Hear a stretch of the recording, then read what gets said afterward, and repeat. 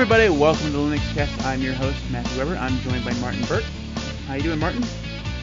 Well, doing well, Matt. Thanks. How are you? I'm having a hell of a day. I'm ready for it to be over. Just mainly because the first week we did this, I talked about my football team, which is the Philadelphia Eagles. They are god-awful. They're so bad. They lost 27-17 to one of the worst teams in the NFL. It's horrible. Anyway, so that's how my day's going. How about you, Martin? How are you doing this week? Yeah, not too bad. I've actually installed Manjaro Arm KDE on my Pinebook Pro.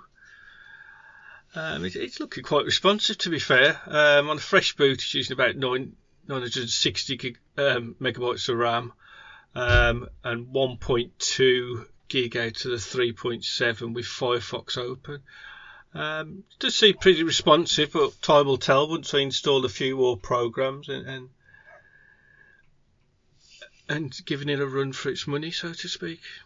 How about yourself? I watched a video of somebody using the ARM Manjaro on a Pine phone.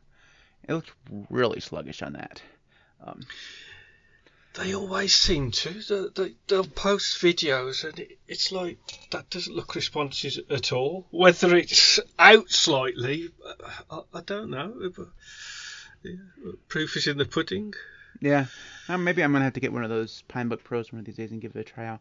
So I've been theming BSPWM because I've been doing some window manager hopping again. So.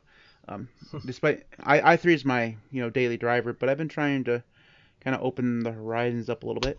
So I've been trying to get BSPWM to look like what I want it to look like. I've also been going through and doing a little bit of configuration on my i3 stuff, just tweaking some key bindings and stuff. So like now I got it so I can hit Super and O, and it will open up OBS and Audacity at the same time on specific workspaces. So when I record my video, I just hit that one key binding, the programs open up on the workspace I need them to be on. It's really cool. Excellent. And I've also been trying to figure out how to get some OBS key bindings to be system-wide specific, so I don't have to be within OBS for their key bindings to work. I haven't quite figured that out yet. Cool. So if you want to get in contact with us, you can do so. We'll just move the contact information around each week. We never seem to figure out where we want to put it. We either put it at the beginning or after. It doesn't matter. If you want to get in contact with us, you can do so at the Linux Cast is the email address. That's not the email address. That's the Twitter. I really got to... My head is not in the right place for this. At the Linux Cast on Twitter. You can also follow me on Twitter. I am at MTWB. Martin is at MartinTwit2U. You can find those links in the show notes. You can subscribe to all of our feeds and such at the linuxcast.org. That just transfers you to our Anchor page, because I'm much too lazy to have an actual website like a normal person. You can also contact me via email at thelinuxcast@gmail.com, and on Facebook at facebook.com/thelinuxcast. And you also can subscribe to the Linux Cast on YouTube, where you'll find this podcast along with several other videos that I post every week. Basically, they're all nonsense, but you might find something you like there. So the way we structure the show is we have one big gigantic news or topic each week, but first we jump into two links that we choose, one each. And Martin, you have the first link this week. Yeah, I caught my eye earlier. It was a PinePhone KDE Community Edition. Pre-orders for it are starting December the 1st. Now, if it's like the Manjaro Community Edition, it was $150 and you get 16 gigabytes EMC storage and 2 gigabytes of RAM. Or $199 with a convergence package, so you could just connect it all up to your desktop or your TV, whichever, and that comes with 32 gigabytes of eMMC and 3 gigabytes of RAM, and that looks quite I've heard loads and loads of good stuff about the PinePhone. I know we've briefly said earlier that you see them on YouTube and they're swiping and it doesn't seem as snappy, but all I've heard is good reports from them. I mean, especially at that price for an open source phone. I mean, it's hard to criticize that stuff because I mean, all this stuff is still being worked on, right? So it's going to get better. Yeah. Yeah. So Plasma. So the one that I looked at, Manjaro one, has like the GNOME version or whatever of, the mobile operating system of GNOME. Yeah. GNOME. Yeah. And that's the one that looked, not all that responsive, but it's GNOME, so of course it's not responsive. GNOME's, is slow on a high-end computer sometimes. So, but this one looks really good. And I was looking through some of these photos, and I'm like, oh, this looks, really good, very highly polished. And then you get to the, towards the end, and there's an image there that explains everything that's wrong with Linux on mobile. It has a picture of somebody doing coding on a phone. There's a picture of a note. I mean, it's supposedly a note-taking app, but it says it's a text editor. Yeah, if you look at iOS's website, you don't see somebody coding on the phone. It's just that's not something. No. I mean, I understand that this is for developers, and but you're not gonna appeal to mainstream people by showing, hey, look, you can write Python on your phone. It just sounds like a horrible experience. I don't know. That's just probably just me nitpicking. No. How about yourself? What's caught your eye this week? All right, so I've always so System 76 is I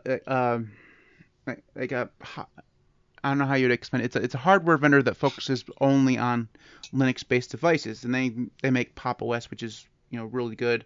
And some of their devices look very nice, but they're always so expensive. And this one's not any different, but every time they come out, so they've announced that they're it's called the Galago Pro Linux laptop. It comes with the 11th gen Intel CPUs, and I think it comes with it has Thunderbolt, and I don't know what GPU it comes with. It's I guess the 2060, I think, maybe the 2080. I'm not sure, but it looks really nice. It looks very high end. Almost like Apple designed it. It just looks really nice. It is really expensive. All 76. One day when I've won the lottery, I'll buy a System 76 device. These just look really good, but they're just so expensive. I have envy for everybody who can afford them. Oh gosh, I mean, it's a lovely bit of. Well, at the end of the day, all the laptops are lovely PCs. But it's a price point again for Linux. I mean, obviously you've got your power users that can afford that. Mm-hmm. But what's the price on this? $2,500 is the highest it will go. Your top specs? Yeah, so it starts off at $999, so that's not too bad, really, I guess. Yeah. But still, just. This is a stupid complaint, but I'd like to see I mean, isn't there a hardware vendor out there that will, I mean, besides Pinebook, obviously, but why isn't there a regular that uses an x86 vendor out there that will make a laptop or a desktop that is lower end, that starts at $600? I mean, that seems like it'd be very, very, popular amongst some people who can't afford $1,000 for a laptop. I don't know. It's just me, I mean, it's that niche audience, isn't it? I mean, obviously, I don't exactly know what the sales are like, but if they had a quarter of the third of the sales that Dell have, I suppose that price would probably drop, because I'm guessing that they do them in batches as well. Mm-hmm. You've got to pre-order or wait in line because they can only produce 50 or 100 at a time and get it going that way. So, I mean, hopefully the price will only go down. But I mean, I've got it in my eBay wish list, looking out for second-hand ones. There's not many in Britain, but yeah, that's the way you got to buy stuff, is buy it used, because it's the only way you can afford it. I couldn't warrant that price. Yeah, it's just, I mean, it's dumb, because I spent probably $1,600 building my computer here that I'm on, but it's like the highest one you could build. So, I mean, that $999 one's going to get you the lowest end one, and it just doesn't make the price doesn't really make much sense. Plus, I mean, when you build the stuff yourself, Yeah, you get to you choose know all the what's gone parts in. and stuff. Anyways, that's just me, bemoaning my financial status. No, So, no, they're lovely, lovely laptops, definitely. But yeah, budget on a budget, get yourself a Pinebook Pro. I wouldn't recommend a Pine Tab, but I'd definitely recommend a Pinebook Pro. yeah, I've looked at them. I just haven't had it. I always see that warning that they put in their card or whatever, um, Yeah, dead pixels and about the dead whatnot. pixels. Like, I don't know. I mean, I know $200 is like really cheap for a laptop, and I'm complaining about the $999 one. So you really do get what you pay for. But do I really want one with dead pixels on it? And that's just, I don't know. I mean, Yeah, I I understand they mean, want to warn people about it, but I don't know. Maybe it'd be better if they probably sell more of them if they didn't warn people. That sounds shady. yeah, I must admit, on my Pine Tab, I had a little cluster of dead pixels, and it's just what you gravitate straight to, isn't it? You see those dead pixels. But yeah, mine's been fine, the Pinebook Pro. Mm. So hopefully, but the screen on it's lovely. It really is nice. I have to. I'm next time I have a couple $100s to spend, I'm definitely gonna look into it because I do need a new laptop. I have a really old Lenovo, and it runs fine, but the keyboard is trash. I mean, it's just. I mean, like the shift button, is stuck and there's stuff underneath it. I know Yeah. you can replace those things, but I'm much too, lazy to do it. Anyways, all right. So our main topic this week is dual booting. I think Martin specifically you wanted to talk about dual booting Linux and Windows, yeah? Yeah. Well, it's how I'd started my journey, so to speak. So I'd delved into MX Linux, um, burnt it to burnt the ISO to USB, and had the choice to install alongside Windows. So obviously I just tried out the live USB. Came out, made sure I backed up all my stuff just in case anything did happen. Backed up all my programs and everything, and got that dual booting. Um, I mean, in terms of dual booting, I mean it's fine. You have to mess about with Windows and stop the fast boot and things like that, but you just have to be careful because I mean you've got two operating systems that's actually on the same drive with their own bootloaders. So you've got the Windows bootloader and you've got Linux running grub handling everything. But yeah, I mean, ideally what you do want to do is have two drives. I mean, I've got running on my M2 drive with Windows and Linux, but I make sure all my Windows data gets backed up to a separate. Is actually on a separate drive. So if anything does go wrong, I've only lost my bootloaders for Linux and Windows really because I automatically back up all my stuff anyway. Mm-hmm. But it's just it's we've all been there. We've all either installed something or formatted the wrong drive when we've lost the data. But anybody that would want to either dual boot, I mean, I know a lot of people don't want a dual boot, but some people have to, whether it's for work or for programs that do still work. I mean, I've only got Windows on my computer really for Steam games that haven't come through on Linux and Roblox for the kids.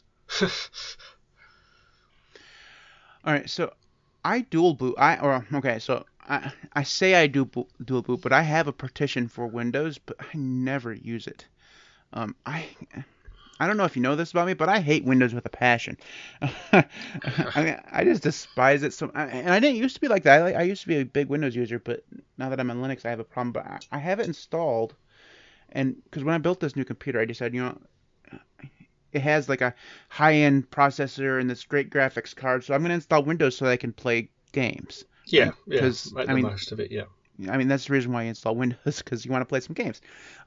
Yeah. Mainly because, I mean, Steam is awesome and it allows you to play a lot of games on Linux that you wouldn't normally be able to do. But when you get to things that aren't in Steam, like anything made by Battle.net or like Hearthstone or Overwatch or any of that stuff, then you have to start dealing with Wine and Wine is terrible. I mean, wine's not. I mean, wine is awesome, but it's also not for stupid people, and I'm stupid people. I just can't get it to work. It's interesting when they say to get this game to work, you'll need wine version 4.8, and that you're on different versions, and try this version for this game. It's like, well, it should really work for everything. Well, and it's always. I know it's easier said than done.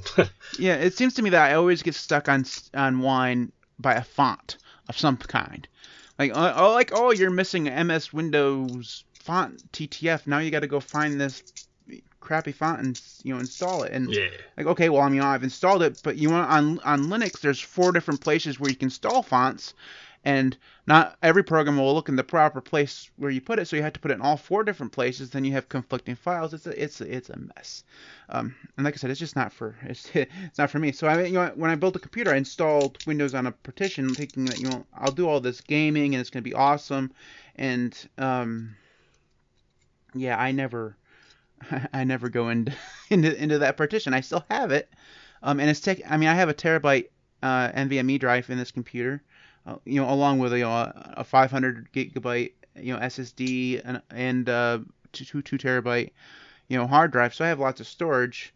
But I just so that Windows partition has taken up like 250 gigabytes of stuff on my main drive, and I never use it. So the question I have for myself is, when I eventually have to reformat this drive and reinstall Linux, because every once in a while you nuke and pave, will I continue to dual boot? And I don't know. In that case, it's pointless, really, isn't it? So, I mean, you have the bootloader and then you select it, or does it time out and put you straight into Linux? All right, so in Arco, it does. So the way the way you learn to do it, I think most people figure this out, or maybe it was just me. But if you install Windows first, especially if you so if you use like Ubuntu, it really doesn't matter which order you do it, because whatever operating system you install last controls the bootloader. So if you install Ubuntu first and then Windows controls the boot grub, and then you have to deal with Windows and all that stuff.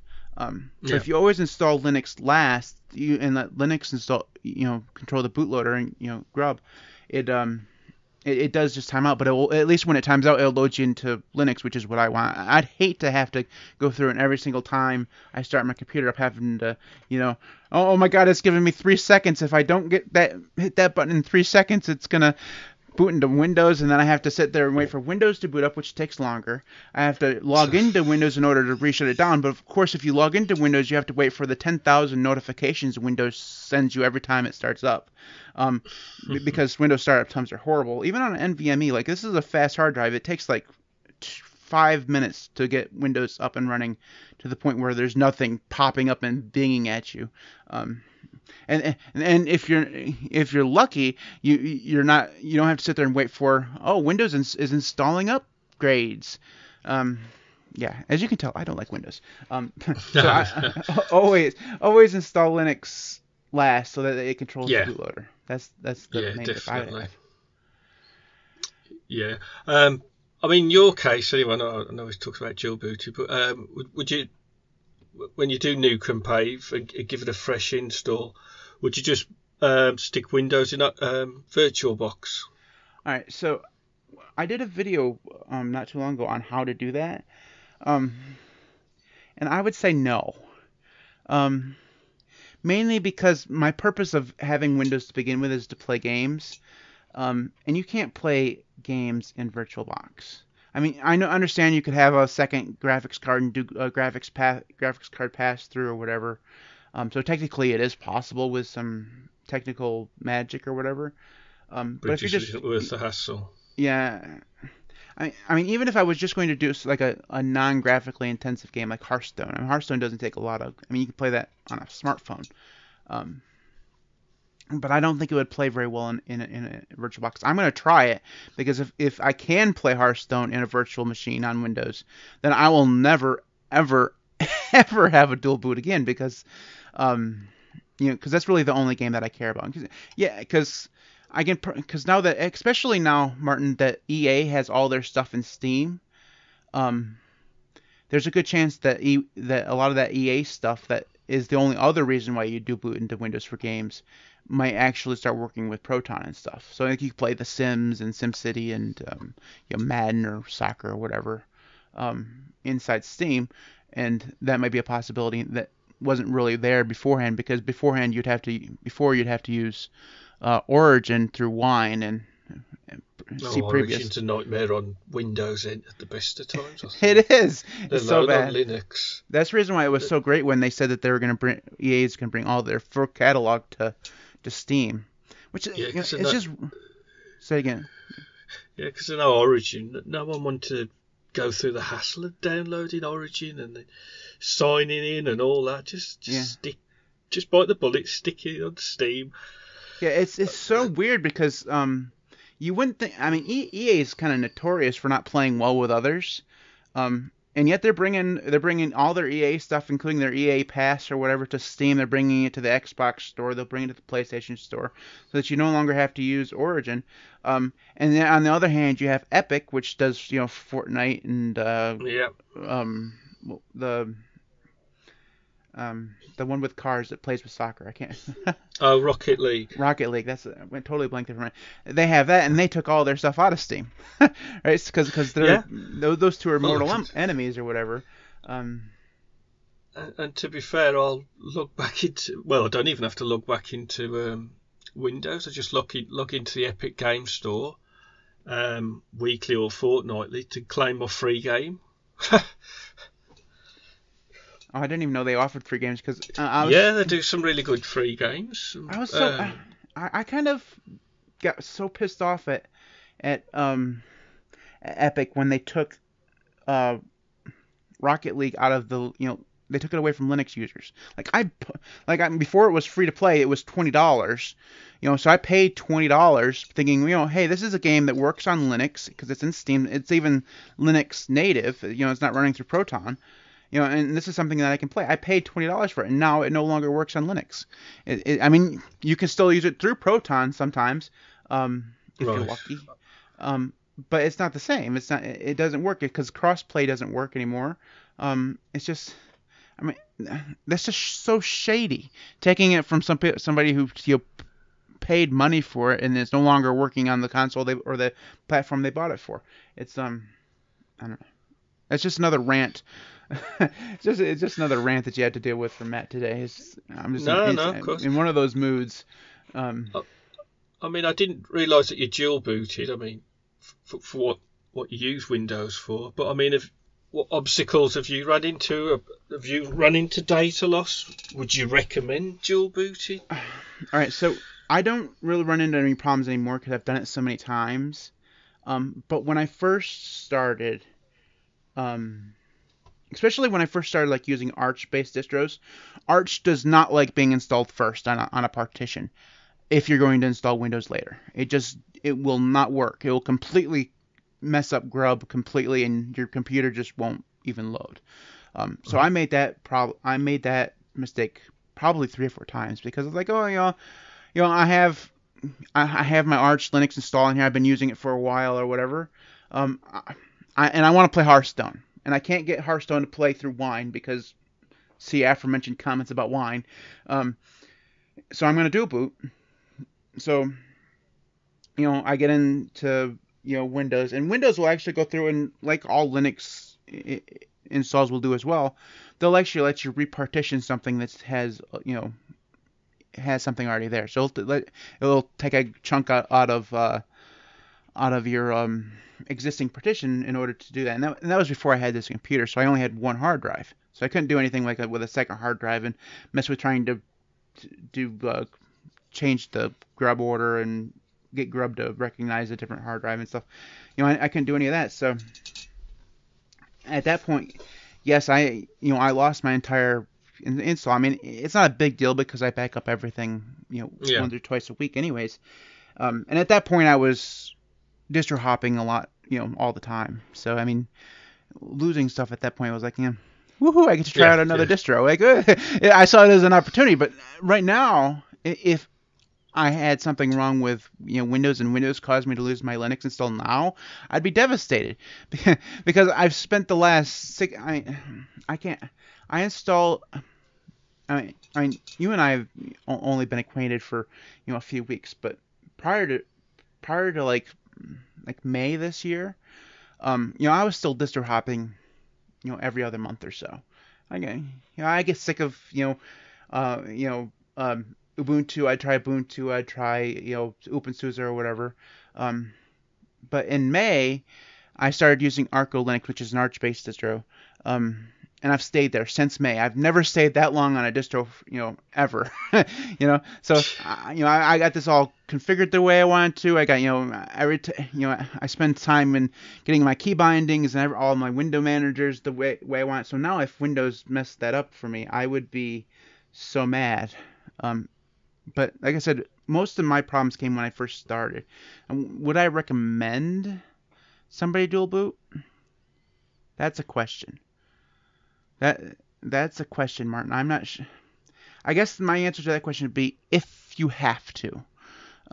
If you absolutely have to have some program that's on Windows that you can't get to run on Linux, then yes, it's better. In almost every way, dual booting I think is better than running in VirtualBox because I'm not sure what the limitation.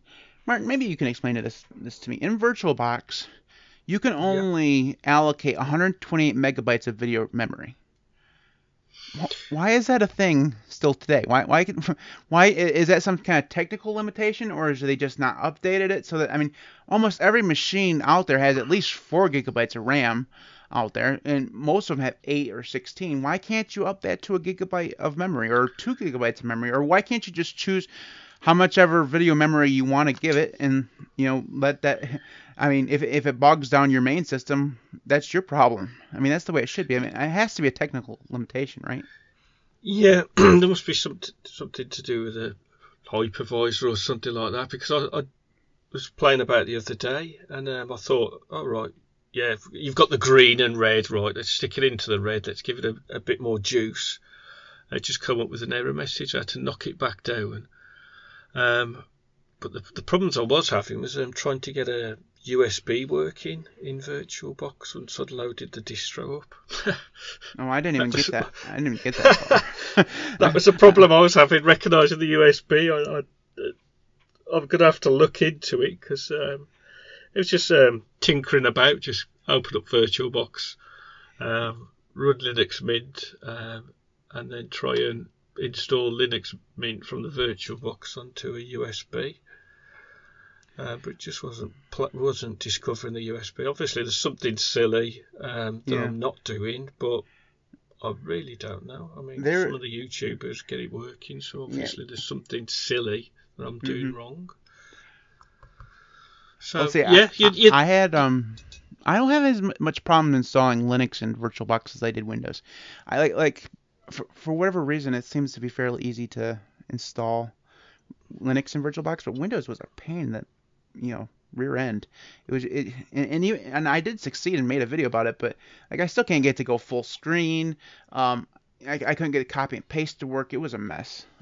So yeah, that's the reason why that'd be my answer, Martin.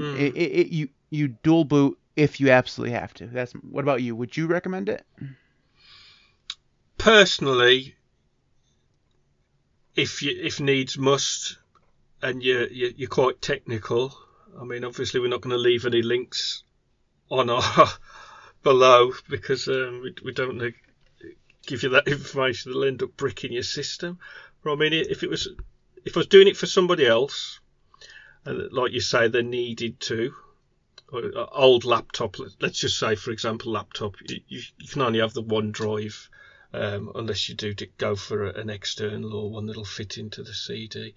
I would probably recommend more, if it was a noob or whatever, is a USB with a persistent drive, which is what I've got as a backup if I ever lose anything, so I can get back to work. Just plug it straight in, load it up from the USB, and get straight to work.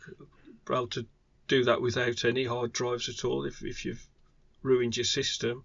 And I can also just take it around with me, plug it into whatever laptop, and have my system up and running there and then. So I mean, if needs but must, I mean, I'd definitely say if you can get along without Windows, just nuke and pave the whole lot and stick a nice beginner's distro on, like Arch.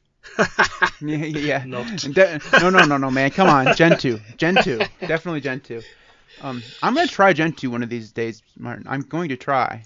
Man, it looks hard because you gotta compile your kernel and everything. That looks. I mean, I'm almost have to do it in a virtual machine because if I try to do it on my main machine, it just scare the crap out of me. All right, let's jump into our apps of the week. Martin, why don't you go ahead and go first? Right, so the app I've found is an app called Rambox. It's a workspace browser, basically allows you to manage applications just in the one space.